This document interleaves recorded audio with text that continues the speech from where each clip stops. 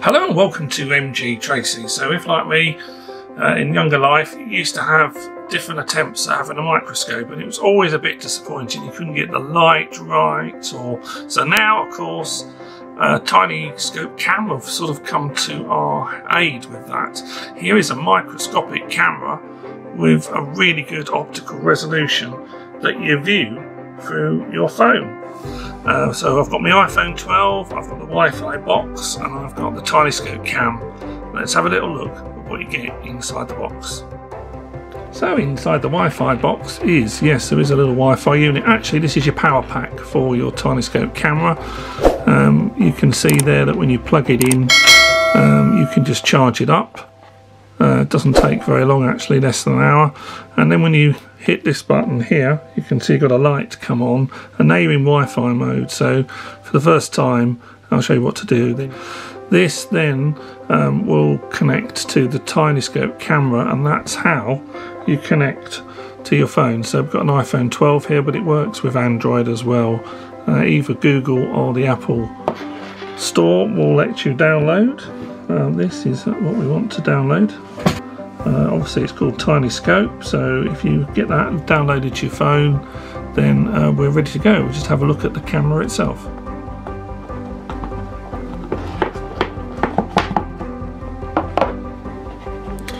So you get some nice little droppers here, which are if you're going to be doing little liquid samples and you want to see things swimming around, and they come with very special little slides here that allow you to drop the liquid in so that it ends up between the two pieces of glass, which is very clever, rather than on the surface and it all tends to tip off.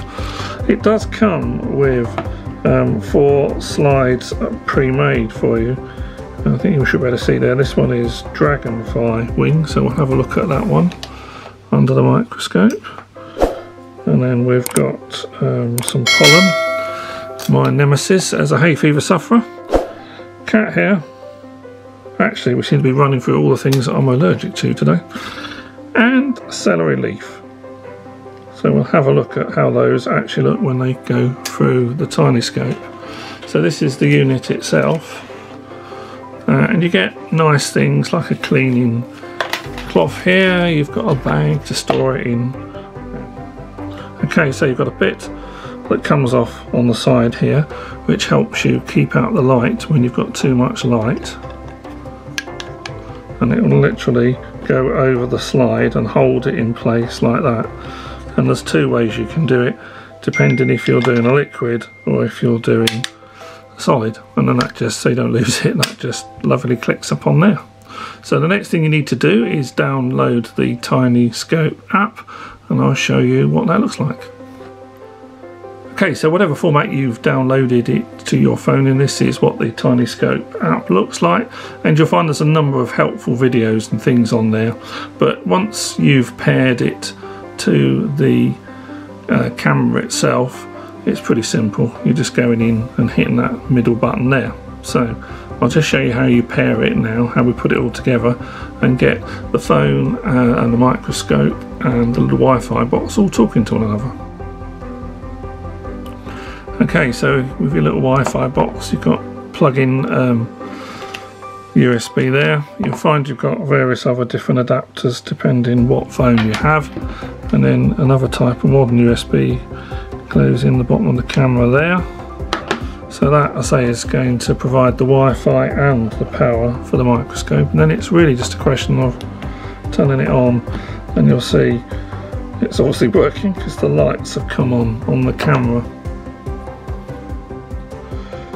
So the next thing we need to do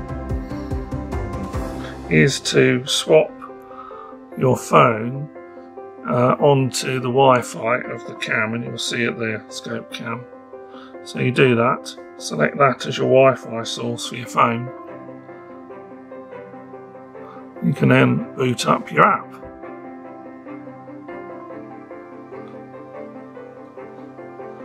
So when you hit that middle button, tell it you want the TinyScopeCAM.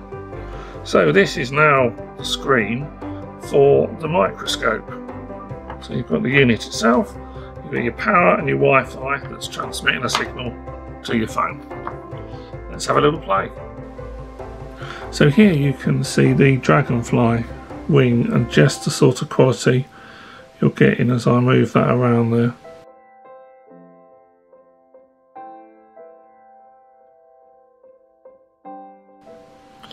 So there was our little dragonfly wing that we started with, and you can see the quality of the photograph that the Tinyscope has put onto my iPhone. And because you've now got it on your iPhone, you can of course zoom in even more, and because the resolution is 13 megapixel, you can have a really even closer look here at that edges of the dragonfly wing and really look at this on your phone and of course photograph or whatever.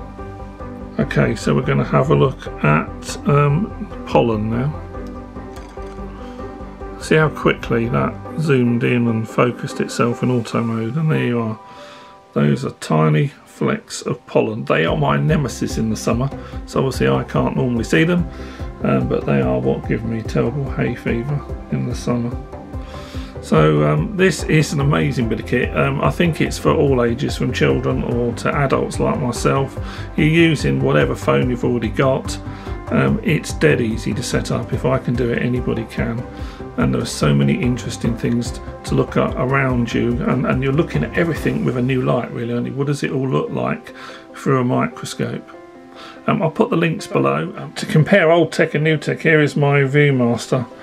This is made from Bakelite in the 1950s, so very, very early 3D technology. But look, just have a look at what that print looks like. If we just drop the old piece of cardboard on there, that's a printed line. And what you're seeing here, I'll take a photograph of that. What you're seeing here are just the little bits and pieces on the card. Just amazing, isn't it?